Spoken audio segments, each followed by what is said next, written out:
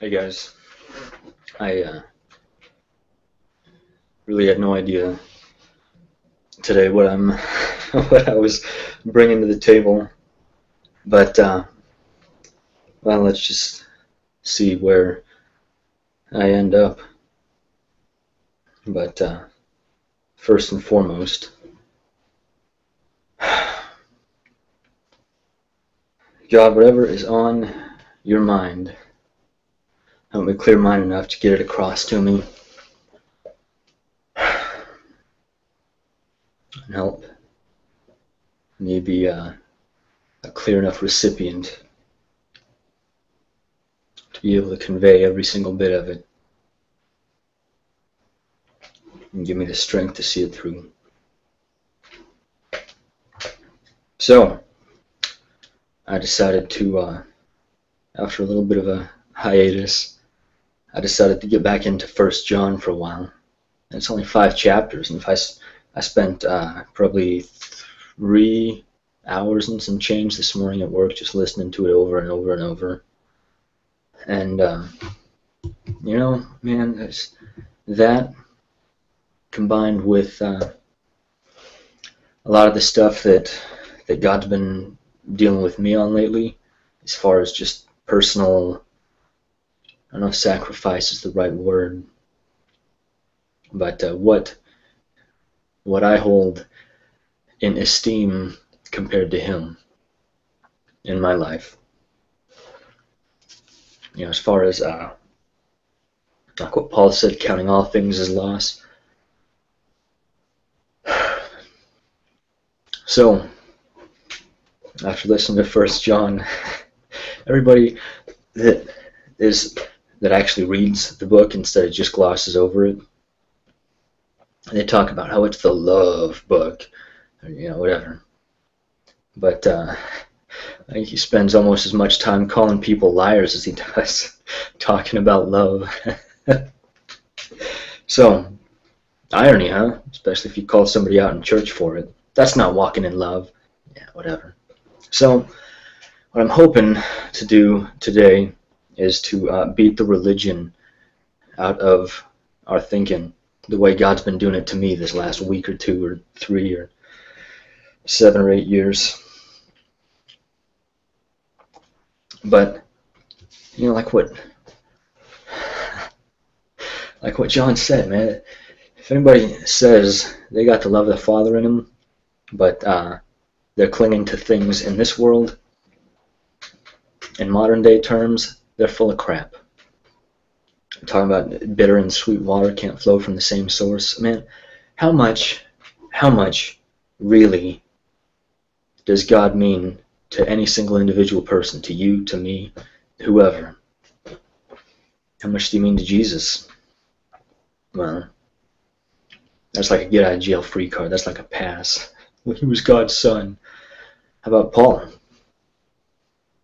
How much did God mean to Paul? How much did knowing Jesus mean to Paul?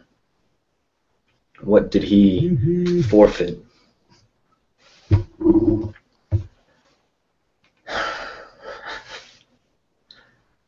Really, what did Paul forfeit? Now we can read some of his resume in 2 Corinthians, and that's just talking about mostly physically what he went through. And then he talks about how worse than all that stuff, my deep concern for all the churches, and how we're in, you know, we got the sentence of death on ourselves, and so on. And everybody just reveres Paul like some kind of Superman, a god. Yeah, but how did he get there? How did he get there? What did he have to give up in order to have more of God? He talks some about it. Hebrew the Hebrew, Pharisees are the Pharisees. All of that. He had it all going for him. Compared to knowing Jesus, it was garbage. So, all that being said, what does God mean to me? Let's start easy, since I know nobody else is going to talk back during this right now.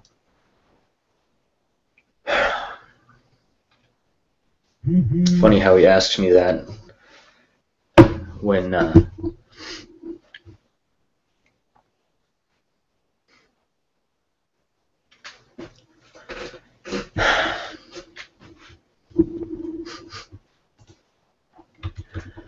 after I spent a couple weeks hiding from everything that I thought he'd been saying to me, didn't want to accept it.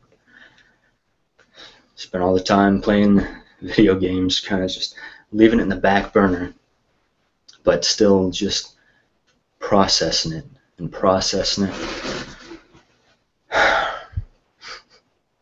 And then God's like, so about our relationship here, what's it worth to you?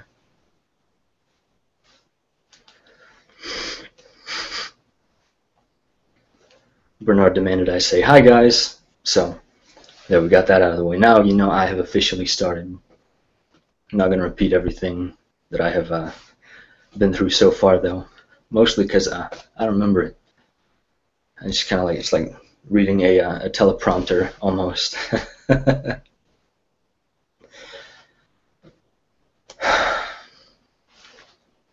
And, you know, as far as what John was saying, if anybody claims to love the Father but hates his brother, but loves the things of the world, they're a liar. Truth's not in him, whatever, all that, you know, it says it a few different ways just to really get his point across. And, you know, it's not like all of a sudden we just wake up and throw everything aside and just start chasing God. There's a counting of the cost involved here, too. There's a grace for that. There's a grace for that transitionary period. So long as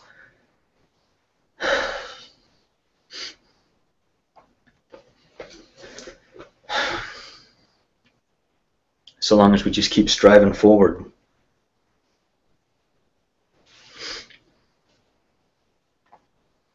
And what's frustrating is so much of the church just like they just found this spot in God where they can just live in His grace. And that's not how God works, man. There's people I've seen at the prayer center that are the same today as they are when I started going there almost a decade ago. How much do they love God? Well, ouch. But hey, it shows, man. They're still the exact same.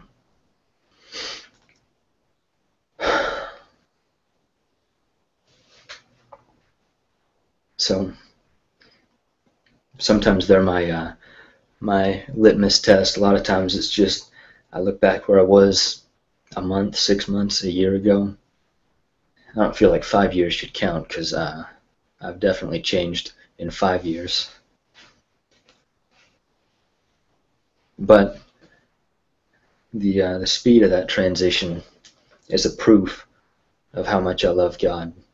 Sometimes, like just here recently, I'll just choke a little bit. And I've been choking on different things, so that's something, at least. But then I gotta wonder, man, if God told me something 3 weeks ago, and I spent 2.5 weeks trying to hide from it because I didn't want to admit it was Him, how much different would I be today if I did exactly what He told me to start doing? Take things a day at a time. Don't plan ahead. Don't focus on the future. Don't make contingency plans. One day at a time. One day at a time. One day at a time. And here I am, just trying to bully God into giving me a yes or no answer that I've been begging for all this time. And then, you know, I finally shut myself up enough to hear from him. He's like, one day at a time. I was like, oh, come on. So then I ignore the whole one day at a time thing and start doing things myself, and then it's like I feel all this stuff just kind of collapse in on me, and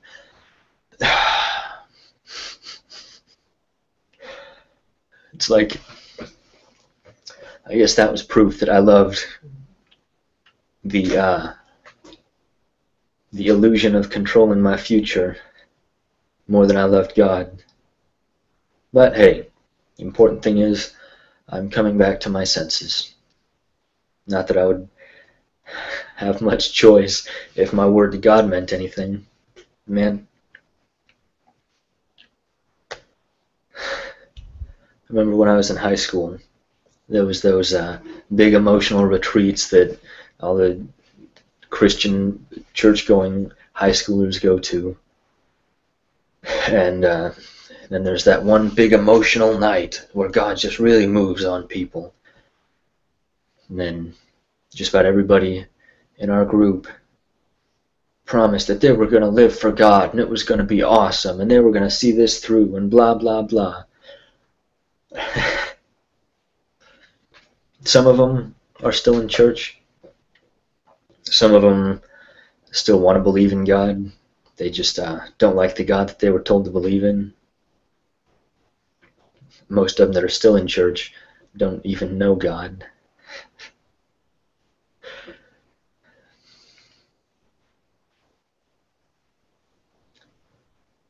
If you want truth, it's there to reach out and grab.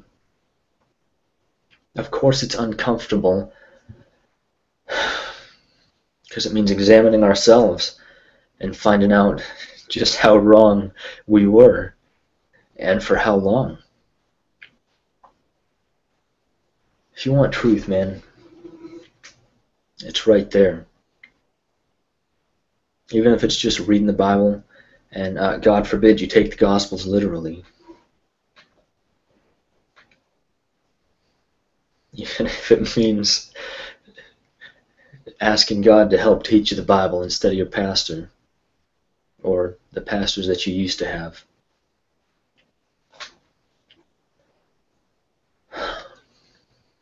You ever notice how religion has all the answers for God instead of letting God answer for himself?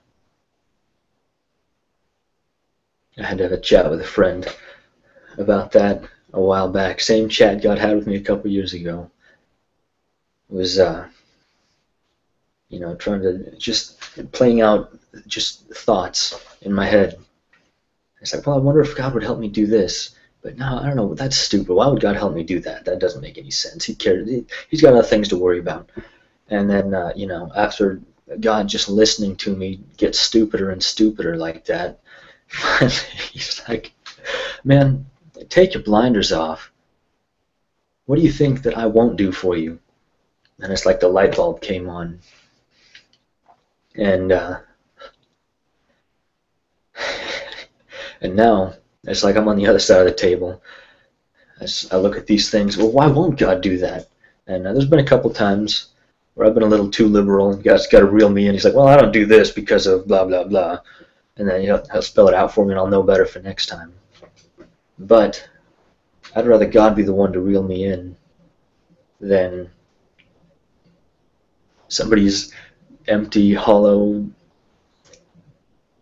unspiritual words. Well, spiritual words, but they don't mean anything. No life to them.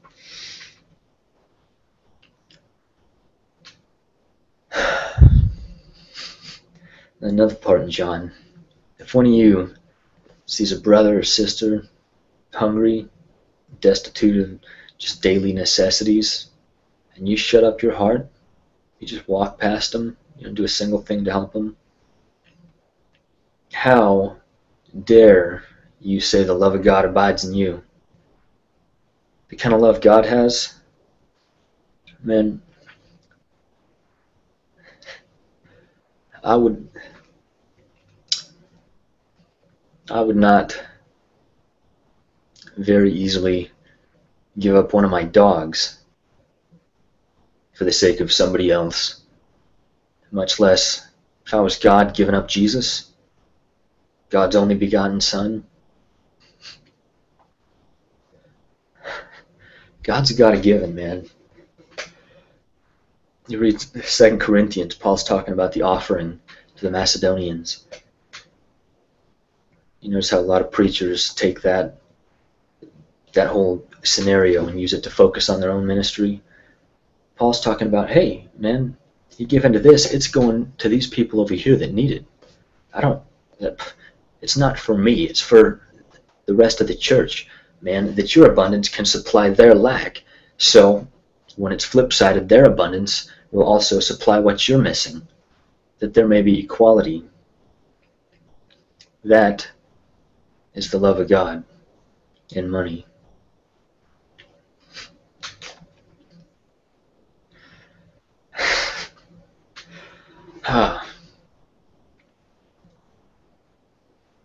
Another thing that I have been shouted down for several times, especially when I started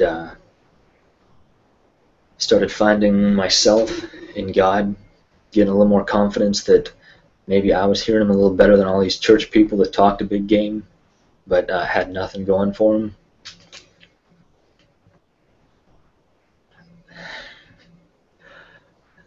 I would get my jollies out of calling people out on stuff. You know, I mean, I used to be a lot more malicious about it than I am now. But it shouldn't be about manipulation. It needs to be a heart issue between you and God, between me and God, every single person. We all find our place in God. Man, it's like God brings us all together. It's like the best neighbors we've ever had. People talk about the love of God like they know something about it. But they don't want to give up cable. I don't want to give up video games. I don't want to give up that piece of humanity that I'm still clinging on to myself, that God's asking me to hand to Him.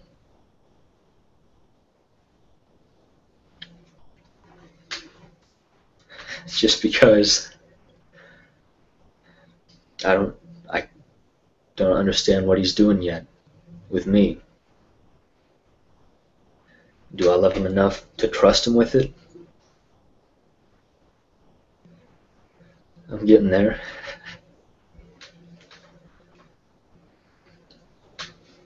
But the flip side of that, when we can impartially just look at ourselves and at our own life and see what we've done for Him, what we've given up for Him, and see what we haven't.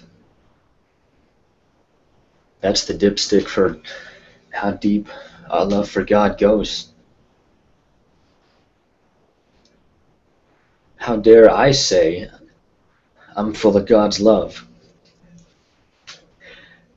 Especially if I choose somebody out that's doing 10 under the speed limit in the fast lane and I'm just trying to get home, take my shoes off from work. Man, I would tell somebody I'm full of God's love. What I'm full of is crap. Yeah, I've got God's love and I'm learning how to develop it. I'm in that transitional phase and I have stalled out so many times I lost count. But I'm getting there. God always brings it back to where's my heart? And God's always asking me, what are you willing to give up? There's been several times God's like, hey, let's work on this now. I start looking at it and I'm like, not yet. I'm good. Let's do something else. So, and then we'll just kind of, it's like spinning our lazy Susan around at the dinner table. You just see what else all is on there. And you gotta get something else and be like, well, hey, you want to deal with this? Yeah, there's been times God's like, hey, we are dealing with this. Now, I don't have a whole lot of choice.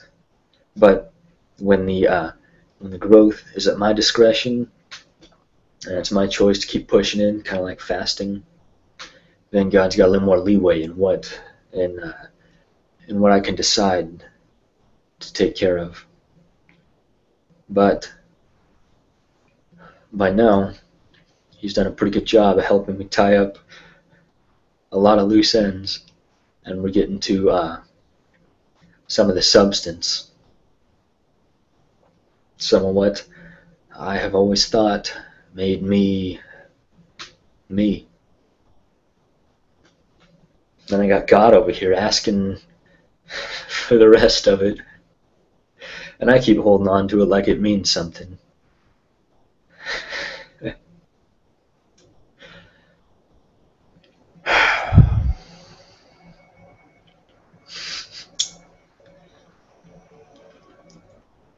So, how much do I love God?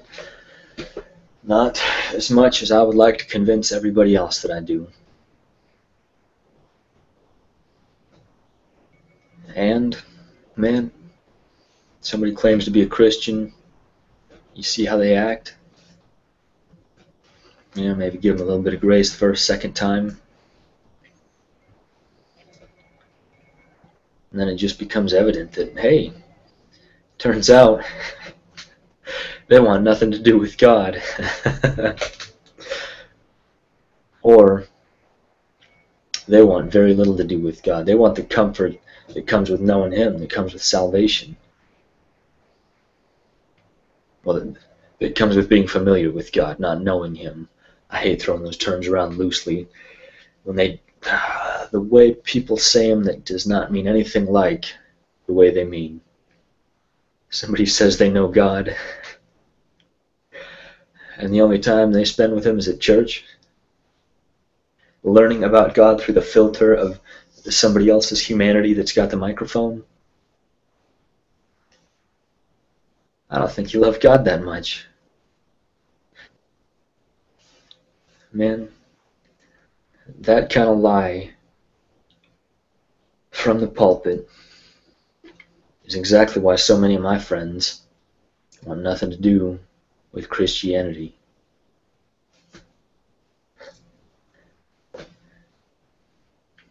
Like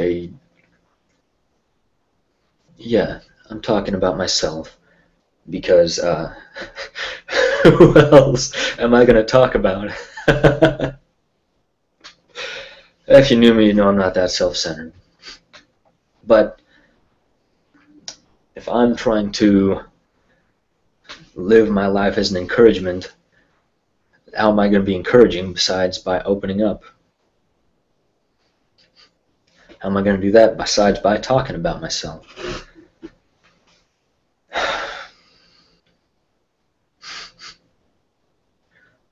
My friends, man,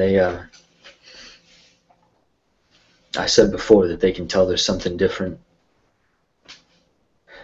in how I approach them, how I approach church, how I approach God. Not from everybody, just from the people that they have known to be Christians. I'm not saying I'm the only one like this. There's just, why would,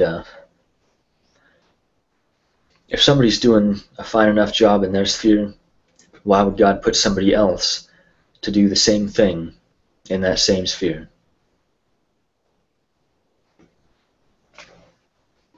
There's plenty of other people like me that God can use to reach plenty of other people like the people I work with. But those people, man, God confirmed the authenticity of Jesus, of Paul, of Peter, of John, of the early church with signs and wonders. You think if somebody at work was to break their thumb, I pray to God, God unbreaks it. Think that ain't going to get their attention? There's this guy at work. He's been dealing with seizures most of his life, but this last year, since about January, they have just amped up. It seems like he has an average of at least 2 a month. Usually in the evening, like when he's taking a shower, he'll just black out and he'll wake up with this big hemorrhage in his head and blood all over the floor.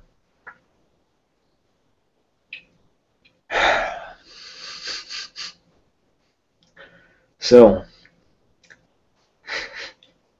How much do I love God? Enough to give him, enough to step out on the faith that I think I have and give God a chance to do something in that guy's life? Don't think I haven't thought about it.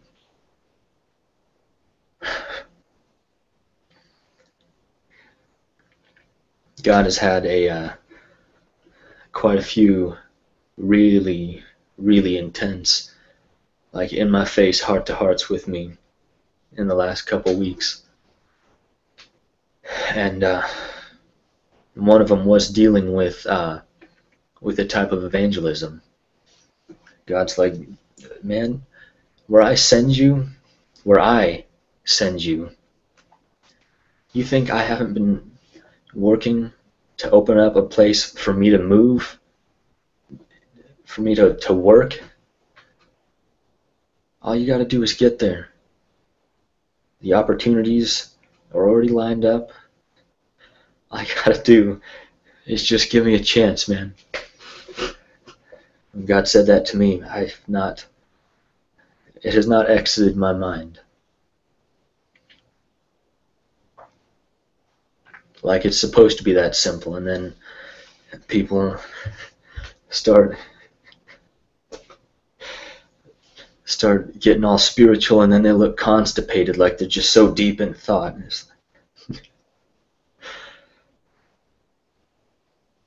It's supposed to be about following God and just letting him work through us. Do we love him enough to just take him at that? That's what he said he wanted to do, man. He wanted us to get to know him so that we'd be in love enough with him to give him a chance to do something for other people through us. That is the gospel. That's why Jesus came. It really is just that simple in concept. In execution, when our emotions start getting involved, when our soul flares up, it feels like a whole different story. But the simplicity of the gospel is still right there, all the time. All the time. It's not complicated, like what Pam and Bernard say.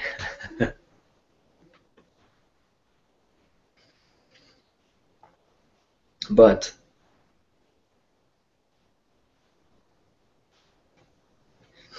you can't love God and be focused on self. You just can't. Not long-term focused. I mean, yeah, when God was dealing with me with this stuff, do not think that I was not focused on myself. I was looking at things that he was wanting, that I was wanting, and it's not much of a tug of war because God don't play that game a whole lot.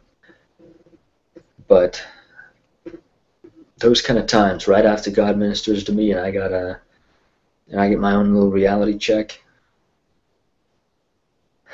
Don't think I ain't thinking about myself. But it doesn't stay that way. I'm not always focused on myself. Like a lot of these people I work with that, God has just told me they are not interested in him at all. And it's funny, the theme among all those people is themselves. All they do is talk about themselves. And then they wonder why they're sick all the time and why they're depressed and why they're miserable and they don't like their life. They're not interested in God, man. They don't want truth. God just straight up told me that. Certain people there, man, not that they're out of my reach. I guess jurisdiction is a better word. God's got me where I'm at for certain people in particular. And there's other people to reach the ones that are out of my jurisdiction, whether it's right this instant of this week, or whether it's next year, 5 years, 10 years down the line, when their brain is so burned out from coke that they're almost a vegetable.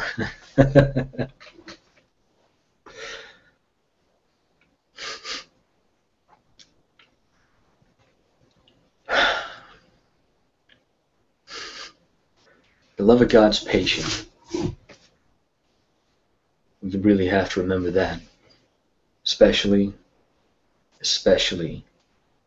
when it comes to dealing with the people that we love.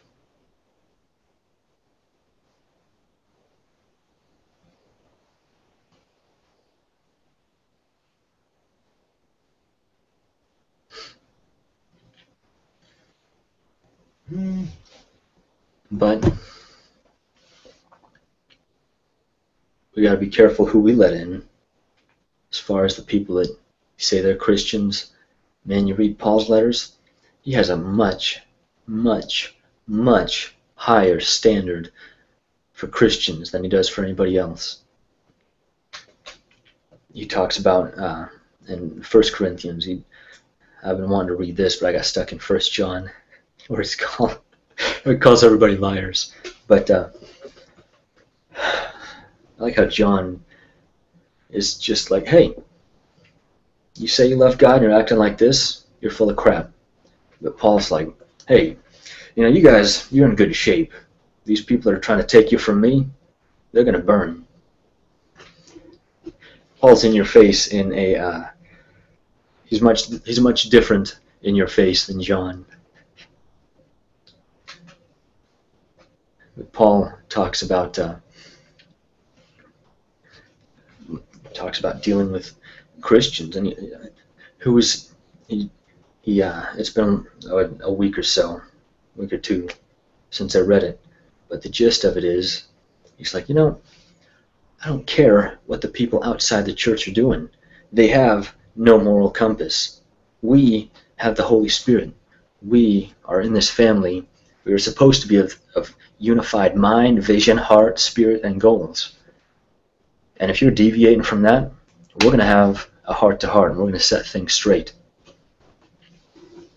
But as far as people outside the church, to the weak, I became weak.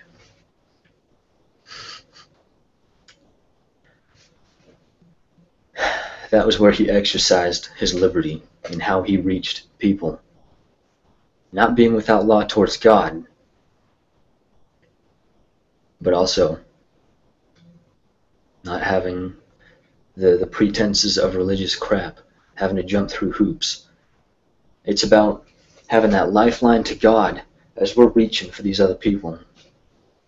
Not this lifeline to the pulpit, or this lifeline to respect from other people, or of admiration, or of self-renown, or whatever else. If our lifeline to God's in good shape, why can't we reach these people that God has put within reach, that God wants us to reach?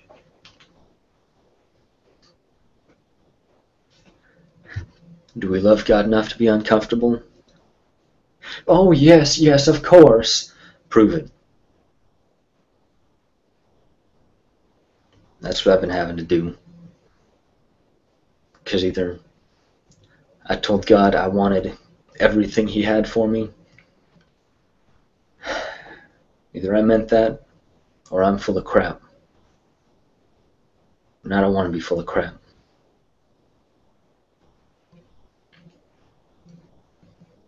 But if you think there ain't things between you and God, that's going to be the first uncomfortable thing you find.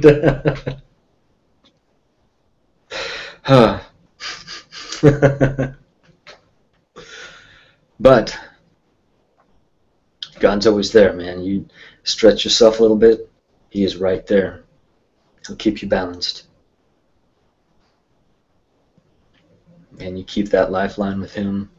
Keep that line of communication. Pray in tongues. Pray in tongues.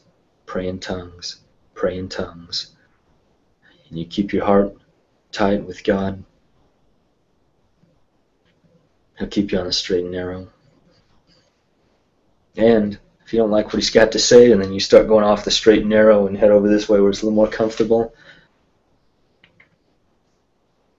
as soon as you start thinking, well, maybe that was a bad idea, he brings you right back.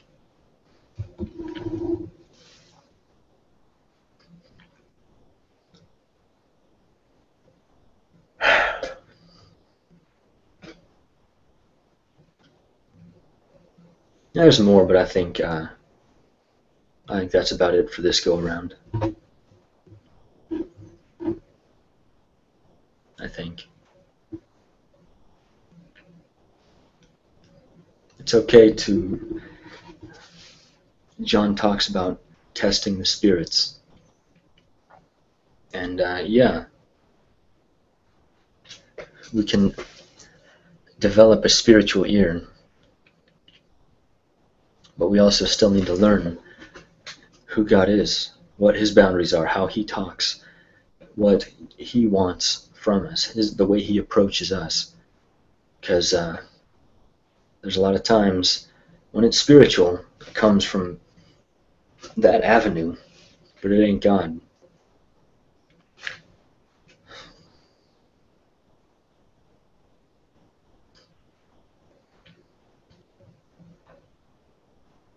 It's okay to test the spirits in people too. Maybe just by watching them. That's the easiest way to do it. But it usually takes a little longer too. But it's not unchristian to do that. Man, you want to know what's unchristian? You ask God. He'll be the one to tell you, hey, time to get back in line. It's not about, once you can hear from God, it's not about turning to people. It's about being the person that led you to God. It's about being that same person for other people. It's about paying that same kind of grace and patience and salvation forward. But if you're listening to somebody that's putting you through all these hoops to jump through, that focuses more on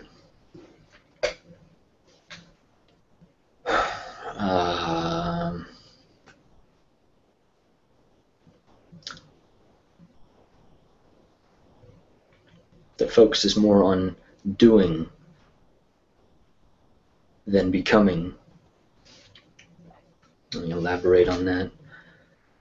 If somebody's more focused on jumping through hoops just because that's what you're supposed to do, instead of like, hey, it's time to give this up. It's time to learn how to pray in tongues. It's time to, you need to start setting aside 5-10 minutes with God every day. You need to read this book, not this book of the Bible, not just this book. Because there's a sense of guidance that leads to maturity. And then there's just the to-do list that leads you in a perpetual circle, round and around. It doesn't build you up. It's just a rat race.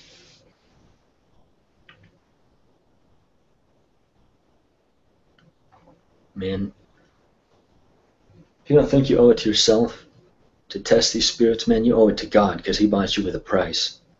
And if it means calling somebody out for being full of crap because they are wrong and they're leading other people wrong,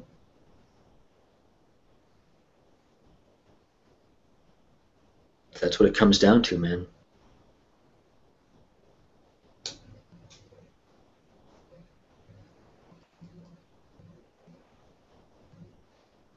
Christians were never meant to not have a backbone. Before I really got to know God, that was my biggest fear about getting into ministry. It was just being a pushover. Now, I got to know God, and he ain't a pushover. Like, what the example that always stood out to me was when Paul was being detained And he called this guy a whitewashed tombstone, which, yeah, don't mean much to us, but to the Jews, you may as well be calling his mom a whore. Different. That was a more religious term, what they used, but as far as bringing it home, and so then one of these guards that was detaining Paul struck him. I don't know whether they slapped him, punched him, whatever. Like, you dare talk to the high priest that way? And Paul's like, oh, my bad. Didn't know he was a high priest, because the law says don't talk bad about your elders, or whatever it was that that part of the law that Paul quoted. I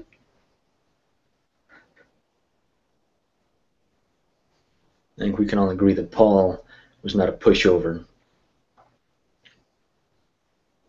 but he understood authority between him and God, and how to be an example of submission to other people. And that's something I've been really striving for. More of the love of God in action.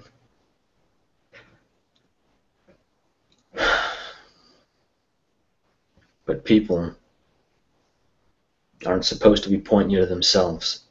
They're supposed to be pointing you to God. Man, being jointly fit together by the head.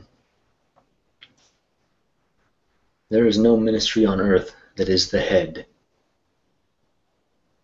Man, we're being fit together within Christ, the body, which is the church. We're supposed to find our place in that. Not be told by other people where our place is. Because then, how is our heart supposed to be in that? How are we expected to have the tenacity and the fortitude to be able to see our whole life all the way through when it's going to be almost nothing but trials in the flesh? Or naturally, or in this earth, however you want to say it. Man, we ain't supposed to get our direction from men once we start being able to hear from God. There was one real good friend of mine was starting to get into Ecclesiastes, and this was when they were just starting to come around, and I just laid down the law. So you got no business in the Old Testament until you find out who Jesus is, who God really is under this new dispensation, and what God wants for you and in you and from you and out of your life. You got no business in the Old Testament. Of course, that was a fight. And of course, a little while later, after the concession and the reading of Colossians, and then Galatians, and then Ephesians, I think, then they were like, well, yeah, I guess you were right. Thank you for being so firm.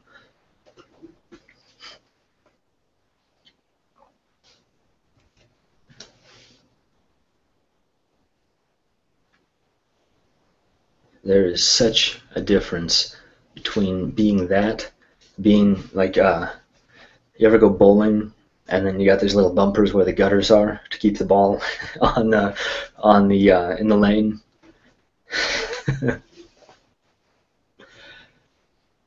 For new Christians, men, that is what we're supposed to be. As these people gradually get to know God, as they become established in God.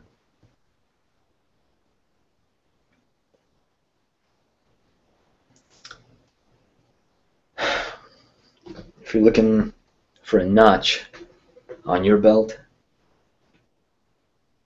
just because you helped somebody, you led somebody to God, you led them in the sinner's prayer, you got them praying in tongues, whatever. It's time to re-examine your motives. Did God say, hey, awesome job, way to go, sport? That's what we're supposed to be living for. Not a belt full of notches at the end of our life, and then hear God say, what were you doing? I don't even know you. Because I think there's going to be more people that hear that than they realize.